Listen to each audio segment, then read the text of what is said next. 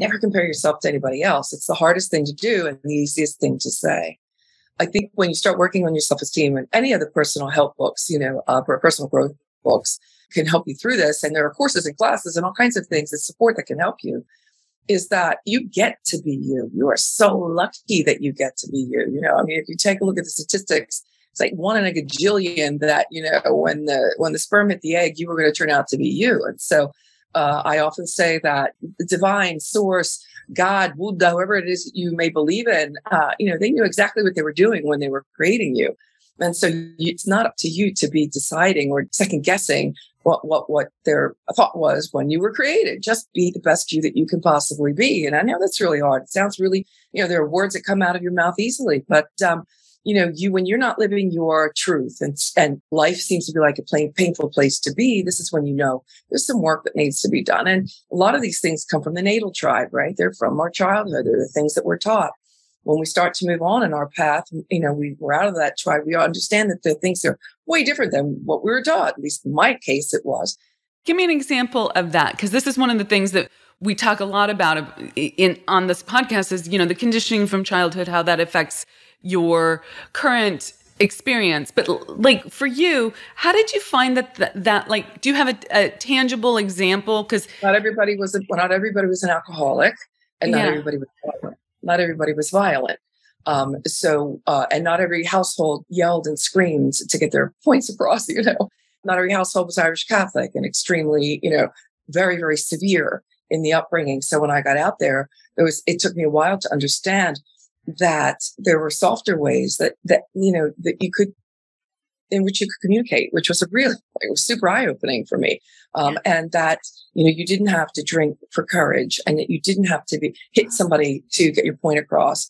You didn't have to live in violence. And so, for me, which is very important for me, is also my collaboration with domesticshelters.org, for example, which is headquartered here in the States, in Phoenix, and they help women all over the United States get out of, very, very difficult situations.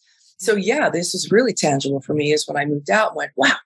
And it takes a while, by the way, Amira, it takes a while for somebody to, when you start seeing the difference and starting to be able to where you're programmed to where you want to be, it takes a while in that growth and that personal growth to be able to go from point A to point B. Yeah. So talk to me about that. So like, clearly that upbringing had an incredibly impactful impression on you.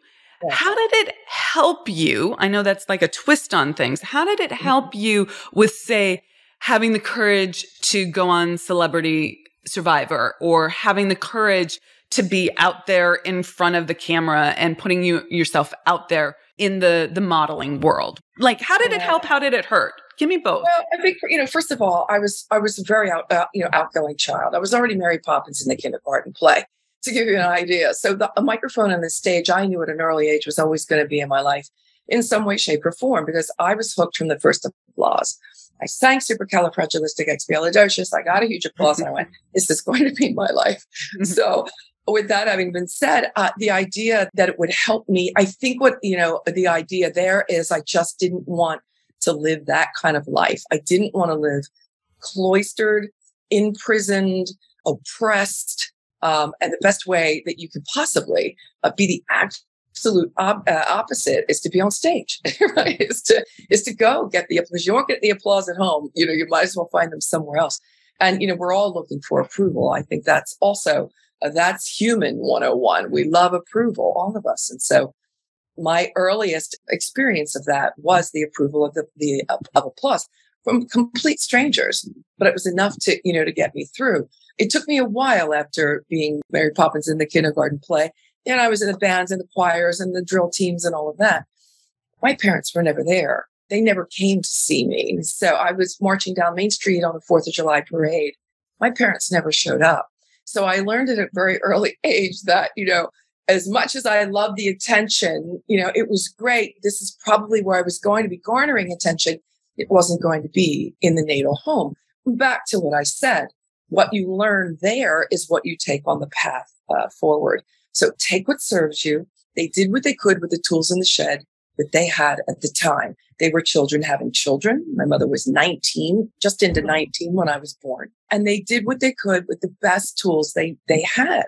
So, I think that was lesson 101, Amira, was, your parents are perfect and that they need to be forgiven and you need to thank them for what they were able to give you. Then you move on, you put on some big girl panties, you move on and you confront this thing called life.